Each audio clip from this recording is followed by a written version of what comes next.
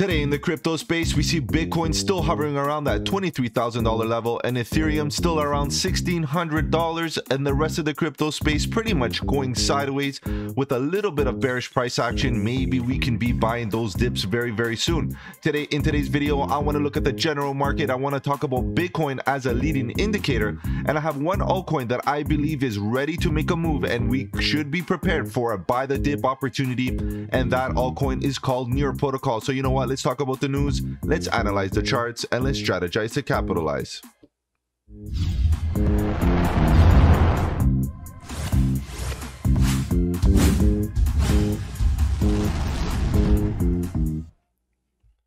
Welcome to the channel. My name is Mike, and let's get right into it, guys. If you're new to the channel, welcome.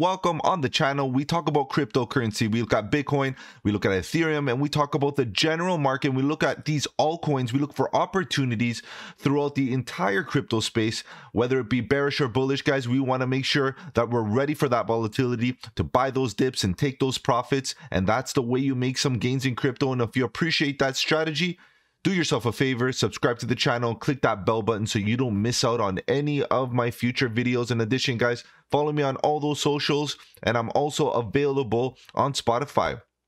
You know, today was an interesting day because we did get a interest rate hike, 25% to 25 basis points, which is at the end of the day what the market expected, and I believe that the market already priced in that increase in interest rates, right? So in that case, the market continues to go sideways. And if you appreciate this analysis here today, make sure that you visit me live, 7:30 Eastern. We can talk more about crypto. We talk about news. We talk about price action. And if you have any other projects that you want to talk about, that is a great place to get involved with the community. And in addition, you can always let me know in the comment section below if there are any other projects you want me to cover on the channel.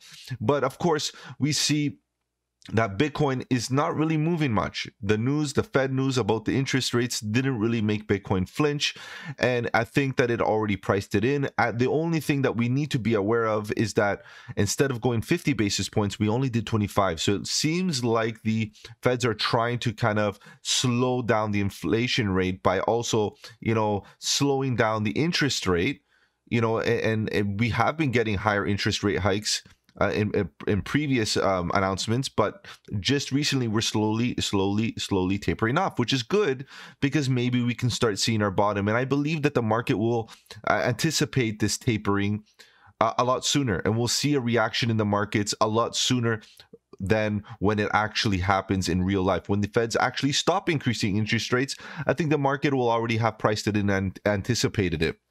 So this is why DCing at the bottom of ranges is perfect, because you don't know when the exact bottom is, but the market tends to want to find the future value of an asset, right? Especially when, you know, we have systematic announcements this way and probabilities and statistics to go off of, right? And right now, Bitcoin still going sideways, Ethereum going sideways, and the market in general is still going sideways. However, there are some pullbacks in those altcoins. Look at Dogecoin. Pullback. I was going to make a video on Dogecoin, but I just covered it, and of course I anticipated this dip. Go check out when did we talk about it? Just a few days ago, actually 22 hours ago. It was yesterday, and we anticipated it was definitely overheated, and I anticipated a pullback. However, Dogecoin, at the end of the day, given the fundamentals and, you know, Elon and all that, we could get another bounce and continue to the upside. So just be very careful with the volatility that Dogecoin offers, right? At the end of the day, we see Cardano still kind of chopping, going sideways within this range, and Bitcoin is doing a very similar pattern, range bound. And we're going to look at Bitcoin very soon, guys. So make sure you watch to the end, because then we're going to talk about Near Protocol. What else? OKB pulling back. I like OKB. I might buy the dip on that one earlier. Cosmos, Atom, another little rally to the upside, which is really good, breaking out of previous highs. That's a really good chart right there. Let's see where we get resistance. Chainlink pulling back. That's a good project to be keeping our eyes on, definitely on Chainlink. When I see these pullbacks, guys, expect an update, expect a video update telling you where I think I'm going to be buying the dips, because at the end of the day, accumulating that good risk to reward ratios is what we're going to try to do here. We're not buying tops. We're patiently waiting to buy at good areas. I like the Algorand chart right now. We could get a little bit of a bounce right here. This double bottom with some bullish divergence. I'm not sure, guys. It could be a temporary bounce here and then a continuation to the downside. Hedera hash graph, double bottoming. So some altcoins are actually looking like they could be rounding off for a little bit of a pump to the upside, short-term pump, especially if Bitcoin continues to go sideways in the next little while. We could expect altcoins to continue rallying, because that's usually what happens when Bitcoin goes sideways. We see that altcoins take advantage of the boring Bitcoin market, and that's when you see altcoins pop and they have a little bit of a season. We haven't really got a true altcoin season just yet. We have seen some good altcoins pop up, definitely, but nothing really where we've seen altcoin season before where they really rally hard. Phantom getting a little bit of a pullback. I like Phantom, looking for buy the dip opportunities there. And I'm wondering how the rest of the day is going to play out, because of course the FOMC meeting, you know, did come out pretty neutral in my book, pretty neutral. The only hawkish part of it is that it was mentioned that they anticipate that future interest rate hikes will are planned for the future. So maybe in March we'll get another 25%. Who knows how many? Maybe they'll just dabble in at 25% until we reach about 5% interest rate, which is very, very possible. And I think the market is starting to price that in as well. Think about it. Pricing in that potential area of 5% is definitely a viable scenario. So consider that maybe the market might pull back with that anticipation, or just take a break while we accumulate and anticipate that potential interest rate hike.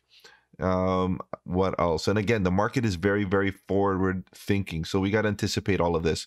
What else do we see? Any good? IOTA pulling back, looks like it's trying to break down more.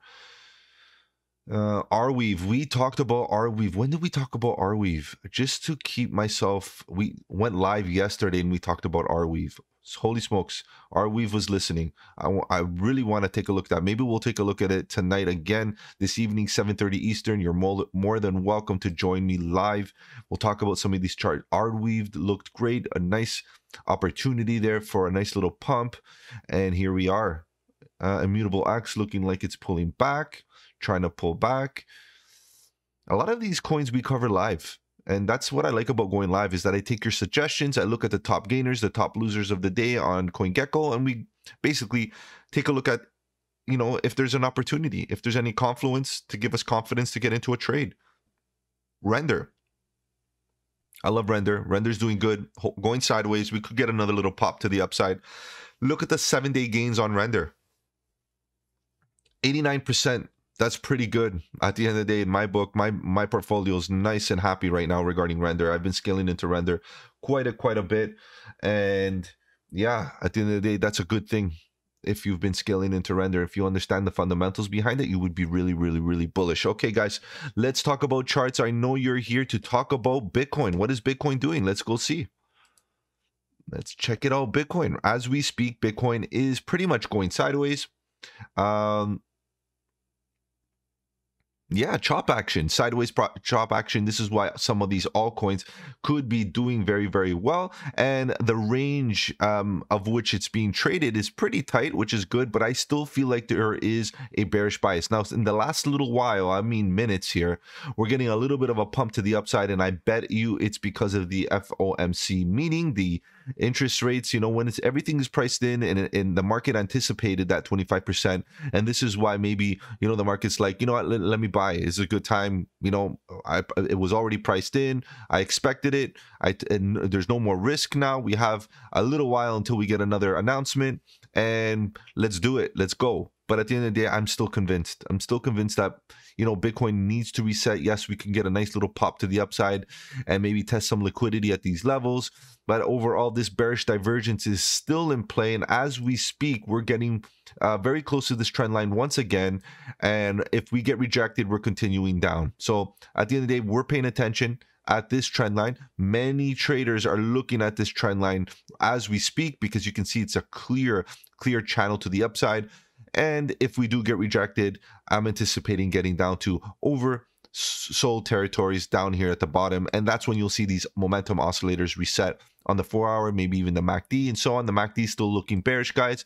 So my conviction is that we could get a little bit of a pop in the short term. Even on the MACD, looks like we could get a little bit of a pop, but in the grand scheme of things, it still looks bearish in my book. We could eventually start rolling over, but this range is definitely real, right? It might give you another opportunity to get into a short position if that's your thing, and it might give you an opportunity to go long if we start to rocket to the top, right? So the only way we're going to invalidate this bearish divergence is if we create a higher high on the RSI. I'm going to spend a little bit of time here with Bitcoin, because I think that it could get a lot of people emotional here, especially if we start pumping up to these levels at about 23,800 or 20, yeah, about there, 23,000 previous highs. If we get to previous highs, you're going to see a lot of people kind of fearful, either FOMO and start buying in and, you know, hoping, or we might get a rejection real quick and then come back down, fulfill this bearish divergence. So with that said, guys, I just want to let you know that if the RSI does create a higher high on the RSI, so let me paint that in here for you so you can keep that as reference. If the RSI goes up and makes a higher high, we're invalidating the bearish divergence. However, as long as we stay downward sloping and the price action continues going upwards or sideways, it means that we're going to eventually roll over. So we need to pay attention to that one, because at the end of the day, this is just another opportunity to backtest this breakdown and maybe continue with that short position, accumulating a short position, right? We're back at our entry, which is totally fine. I don't mind, because I have a quick and tight stop loss right above here. If I get stopped out, no big deal, no big deal. Okay, we're up on many trades, short trades already on altcoins. Altcoins have been really good to us in our short positions just lately. I want to look at Near Protocol today, guys. All right, guys, let's talk about Near Protocol. As we speak, Near Protocol is getting a little bit of a retracement. However, this short-term bounce is definitely all about that FOMC meeting regarding the 25% interest rate hike. And at the end of the day, I think the market definitely priced that interest rate hike into the market, into the price of Near Protocol and many of these altcoins. And this is why maybe now the price is getting a little bit of that pump, because the risk is not there anymore. We know what's going to be happening. We have a few days before we get another announcement regarding feds and inflation and interest rates and cost of living and so on and so forth. And at the end of the day, this is a good time to be buying the dip for a short-term pump. However, guys, be very careful, because we still have this bearish divergence throughout the entire market, including Near Protocol. Let's look at this RSI. The RSI is currently still downwards trending, while the price action has been going up and finally broke trend and is looking for a break of structure that is at about $2. If we break below $2, I'm going to start looking for buy the dip opportunities at the golden pocket, value area low, 786, the 886. But this bounce is really concerning me at the moment, because I think a lot of people might FOMO into this green price action and not be aware that it's just all about the neutral state of the meeting of the 25% basis points. And at the end of the day, it was a slight hawkish scenario, with the fact that it might the feds might come up with more interest rates in March, so maybe another 25%, right? So I think it's still early to worry about March, but at the end of the day, we can see that overall the momentum is looking a little slumpy, and this little pullback or this little bounce that we're getting could be very temporary. There's no bullish divergence on the RSI. Look at the bottoms of these RSI, and the RSI in the 4-hour didn't even get into oversold territory. So once we get it to oversold, that's when I would start to be looking for buy the dip opportunities. So we need to completely reset and get down to these levels, and then we can start looking for buy the dip opportunities. Let's quickly get into the daily. The daily is looking, not bad. We got a nice capitulation here with a nice candle to the upside. Recovery looking good, but nonetheless, look at the divergence on this RSI, and I'm expecting a continuation to the downside. We can definitely backtest this breakdown. Okay, this breakdown could be backtest, and we could definitely get up to about $2.50 before we maybe start rolling over again, maybe get a double top. With the continuation of this bearish divergence would mean that we would get a fatter rejection and a fatter dump to the downside, which would give us a nice buy the dip opportunity down again to about $1.80, maybe $1.55 or so, and then dollar cost average once again packing those bags. Now I also want to see this daily RSI reset to the bottom of the range again, back to these levels, start Wing out here. Let's look for bullish divergence. Once we spot any bullish divergence or sign of momentum exhaustion from the bears, we're gonna quickly shift our lens to being bullish and start buying the dip. Right now, this could definitely get a bounce here. Let's talk about Fibonacci for a second. We got a rejection or a bounce right off the 38% retracement level of Fibonacci, which indicates to me that it's only a breather that we're getting so far. It's a bullish thing in a way. If we get a bounce here and we continue with support around these zones, around this level, this could mean that at the end of the day, we're going to up to higher levels. Now, I want you to be aware on the daily, we didn't get up to the 200 EMA, right? On the daily EMA, we didn't get there. Okay, so it could act as a magnet and quickly get the price up to that level and then eventually get that capitulation, which is very possible, at the same time still fulfilling this bearish divergence. As long as the bearish divergence is still creating lower highs or downward sloping, that would entail that we're still diverging based on the price action versus the momentum, and that means that we could get a little bit of a dip. Now look at the MACD. I know the MACD is a lagging indicator, which means that the actual histogram bars and the data that is collected takes time before it actually can be visually represented. But nonetheless, look at this. Bearish signs on the EMAs, red histogram bars on the EMAs. This could be an opportunity for many individuals to finally take some profits if you were in a long position. Especially like what we did. We started buying here. If you look at my previous videos on Near Protocol, we talked about Near Protocol quite a bit in the last little while. I think we 3 weeks ago we talked about it right here, and we talked about going bullish. Definitely, we talked about it quite a bit in the past too, previous to that 2 months ago. So about every month we talk about Near Protocol, and around these levels, one buy the dip opportunity here out of this breakout, and then buy the dip here. And spotting dollar cost average was a great strategy. Now we're in profits. So you can expect that people that accumulated here now could be kind of shaking in their pants, be thinking, you know what? Let me take some profits before we roll over. And that's what you might see is profit taking right around this zone. So be very careful here going long. Make sure you set those stop losses in preparation that the market could definitely come back down and quickly reverse based on the loss of momentum. Okay, guys. So 38% retracements is just a breather. If we continue getting support, we could get that bounce. If not, if we break the 0.5 fib, which is the previous low, we would get a break of structure, which would give us an indication that we're coming down to lower levels. Deeper retracements, golden pocket 786, 886 retracements, and buying the dip opportunities for Near Protocol. And of course, if you're bullish, that's what you want to get into, is nice fire sales on these bullish projects that you believe in, that have good fundamentals. All right, guys, so that's what I got to say about Near Protocol. At the end of the day, expect an update when I do see something interesting in the charts. Right now, it's very sideways, very risky. Profit taking is definitely on the agenda for myself, and looking for great opportunities to buy the dips throughout the market. Guys, make sure that you come and visit us live 7:30 Eastern daily. We talk about crypto, we talk about charts, we talk about news, and we try to find opportunities throughout the market where we can capitalize on any volatility. And of course, if you have any projects that you want me to cover, that is a great time to get along with the community, talk about some good projects that you're interested in, and I'm glad to give you some TA and give you my thoughts about it. And of course, follow me on those socials, guys. I'm there each and every day trying to give you some of that alpha. All right, thank you for stopping by. Take care, have a good one, and don't forget, buy the dip.